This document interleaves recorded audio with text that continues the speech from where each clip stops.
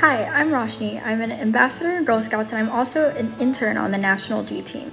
Girl Scouts of the USA's Girl Planning Board that's helping plan Girl Scouts' next Amazing Girl Conference, Girl 2020. This will happen in Orlando, Florida this October. We hope to see you there. So, today we're going to get started on the Senior Think Like a Citizen Scientist journey. At the end of this video, you'll know how scientists solve problems. You'll practice looking at and understanding the world around you, and you'll find out how you can help real scientists with their research. The activity will take an hour to complete with about 5 minutes of prep and 5 minutes of cleanup. You'll need a few sheets of blank paper, some pencils and markers, a bowl, some leaves that you find outside, and a cup of water.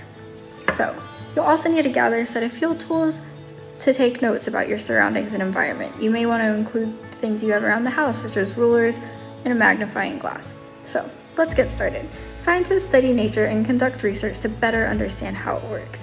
They use what they learn to create solutions to help people, animals, and the environment. To learn new things and do research, scientists use a process called the scientific method. Today, you'll use this same process to find out how you can help real-life scientists learn more about the world. As scientists collect data, they ask questions about their observations. Forming scientific questions is another important step in the scientific method. Once you have a few observations, take a look back and begin to think about what they might tell you about your environment. Then choose 3 most interesting observations and form 2 scientific questions for each. If you're wondering if your question is scientific, ask yourself, is this something that's testable? How can I find the answer? Are you interested to find it through testing and observation? And can you collect data and measurement from it? The thing your question is about, in this case, the leaves, will be the subject of your research, and the question you're trying to answer is the purpose of your research. The question we will be trying to answer today are, do leaves breathe?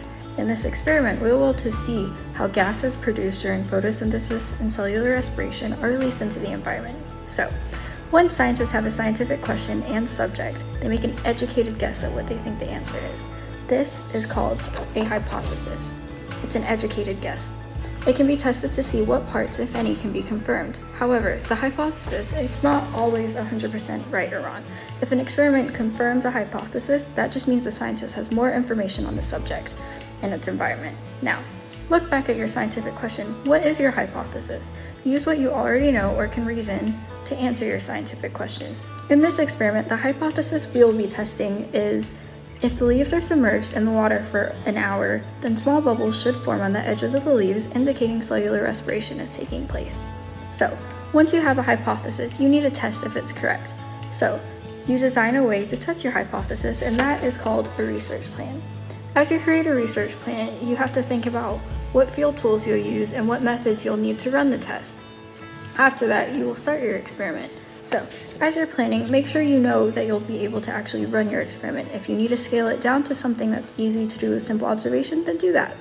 Make sure to add field tools that help you learn more about the subject. For example, you may want to use tools that'll help you show what the subject looks like or how big it is, things such as rulers and magnifying glasses.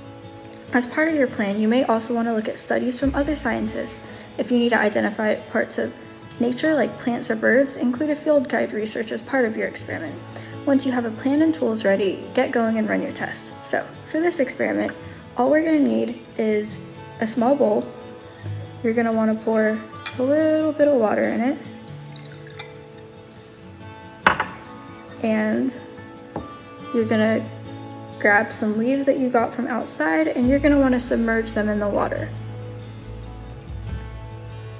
You're going to want to leave that to the side in sunlight for an hour. And when you come back, hopefully we'll see some bubbles form. When scientists come back from the field, they review their notes to make sure they're detailed and match what they saw. Scientists also reflect and add new notes about what they think their data means. Thinking about and understanding data is called data analysis. It's another step in the scientific process. There are many different ways scientists can analyze data. For example, they might compare it with other data, find different ways to present it, such as using graphs and charts, or look at data and decide that they need to collect more.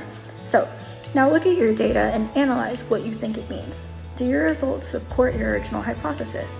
In this case, this has been setting for an hour, and I can see quite a few bubbles have formed. If you can see on the underside of the leaves, there's quite a few bubbles that have formed, so this proves our hypothesis correct. So, then compare your results against your original hypothesis to form a conclusion. Depending on your test, You may not be able to form a conclusion that answers your original question, and that's okay. You're still using the scientific method to learn about something in your world, just like real scientists. When this happens to scientists, they might run their experiment again, collect data over a longer period of time, or change their whole research plan. This helps them confirm their results make logical sense. After you've completed your experiment, it's a great idea to think about what you learned, what you liked, what you didn't like, and what you might want to do next. So, ask yourself, what would you change? What did you learn? What surprised you?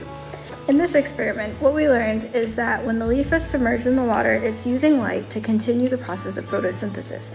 Part of this process is to let oxygen out of the leaves, and so the bubbles you're seeing form is actually the oxygen being out of the leaves. So, while leaves don't breathe like we do, they still take in and release air. So you're seeing the invisible process of photosynthesis. In this experiment, we used the scientific method to learn more about nature and our surroundings. We took some simple observations, formed a question, and tested our hypothesis, and even looked and analyzed our results, and thought about what we learned. So, now that you know about the scientific method, what can you do next? Become a citizen scientist. Citizen science is when a scientist asks regular citizens to help with their research. Here's an example. A scientist may want to know more about butterflies. Are they flying in different places? Are there more butterflies now? Or are there fewer? What does that tell us about the environment? They need a lot of information to answer this question, so they ask regular people to go outside, take observations, count the number of butterflies they see, and send them that information. So, what are you waiting for? There's lots of ways to get involved. For example, as a citizen scientist, you can take photos of the sky and send it to NASA through the Globe Observer project. You can also identify different plants in your backyard with iNaturalist, or play online games called Stall Catchers to help Alzheimer's research. Find a project today by going to SciStarter.org. In the upper right-hand corner, click on the Partner Gateway for Girl Scouts. SciStarter has more than 6,000 citizen science projects to choose from. We picked a few projects that can be done anywhere in the country at any time of the year, and are well suited for Girl Scouts. Of course, you can do any project that interests you. Check out how to use SciStarter guide for more information on citizen science projects and SciStarter. And that's it! You've completed part of the Senior Think Like a Citizen Scientist journey. If you like this video, please share it with another girl. Then check out other activities for Senior Girl Scouts. If you had fun doing this, you might want to participate in a citizen science project or take action with the rest of the Think Like a Citizen Scientist journey. And if you're not a Girl Scout, please join us! You can go to girlscouts.org to learn more. Thanks for watching, and I'll see you next time.